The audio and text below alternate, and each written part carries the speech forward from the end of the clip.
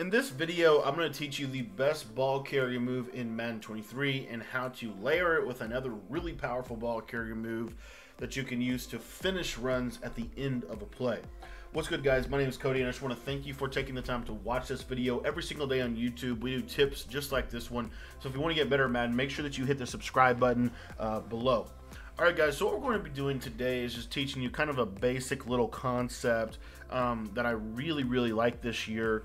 That is basically called the L2 hard cutting concept. But we're going to teach you something additional to that and show you how to use this in certain situations to also finish runs as well. So what you're going to basically do is you're going to come out in any run play that you want to run, and when you go to cut, you're going to see in this year's game that you can like hard cut by utilizing the left trigger. Now this used to be celebrate in previous years, but now it is the ability to cut really hard either inside, or you'll see right here I can again always have the ability to cut this run back.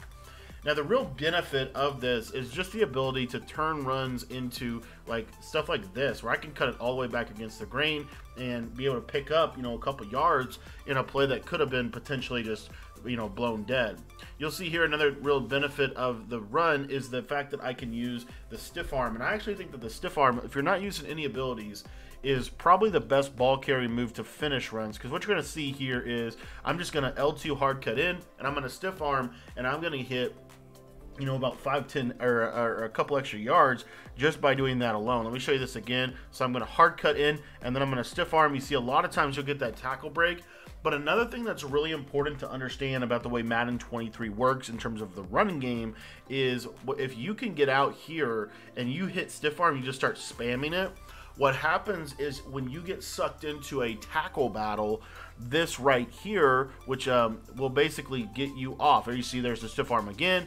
And again, I'm just literally, as soon as I come up on a ball carrier, as soon as I come on a tackler, I'm going to just literally start quickly hitting the X button. Because the X button is always what the tackle battle is as well. And you'll find that you will finish runs a lot better. You'll get about, you'll typically get about at least 2 to 3 extra yards, and then you can use that hard cut. Now, the way that I like to use the hard cut is when I want to cut, I'm just going to like click it and then cut, just like that right there. There you see there's a tackle battle, and you see how just spamming the X button, I'm going to win that almost every single time. So literally when I'm not going to hold left trigger. You can hold left trigger the whole way, but you'll see they'll do kind of random cuts. You want them to do these little sharp cuts just like that. And the way that I find best to do that in this game is to run and then click it when I'm ready to do it, as you can see, and then cut into the hole just like that. Now the beauty is this isn't just an under center running tip. This is also, this can work in any scenario where you have the ball, but it also is a really good shotgun running tip. So I'm just going to come out in trips tight end inside zone, and we're just going to come out in some random nickel plays here, because you're going to probably get nickel at least. And basically what you're going to see here is based on where they're at, I can L2 cut to wherever I want to go. So if I want to cut all the way back across the grain on this, I can basically turn this into a counter just by clicking that left trigger when I want to cut wherever I want to go. So I personally really like to click this button. So I'm going to be going, and then I'll just click it whenever I'm ready to cut, and then I'll basically turn the left joystick whichever angle that I want to go. So you'll see here, kind of same thing. I can do that. Another thing that you can use the left trigger for that I think is really underrated is as you're running through here, you can like hit it and they'll do a little hesitation move, and that's actually a really underrated move. One of the other things that I wanted to say with this is that when you go, you can like hit left trigger, cut inside, and cut outside real quick, and it creates almost like a stop and go type of feel to the way that the run works. You have to understand that in this year's game, they tried to take out jukes and spins. They had to basically, if you have to basically pay for an ability to use that. So using something like this L2 cut, as you see right there, I did that little swerve, and I'm able to get through a tinier hole to be able to finish a run too. So I love this. This is another great feature of this L2 cut. As you see here, it just makes inside zone a very versatile run. I'm able to cut this to the left. If I wanted to, I could come in and then I could L2 cut outside just like this and turn this into a power sweep. So with one run, I can run left, I can run middle, and I can and I can run to the right side.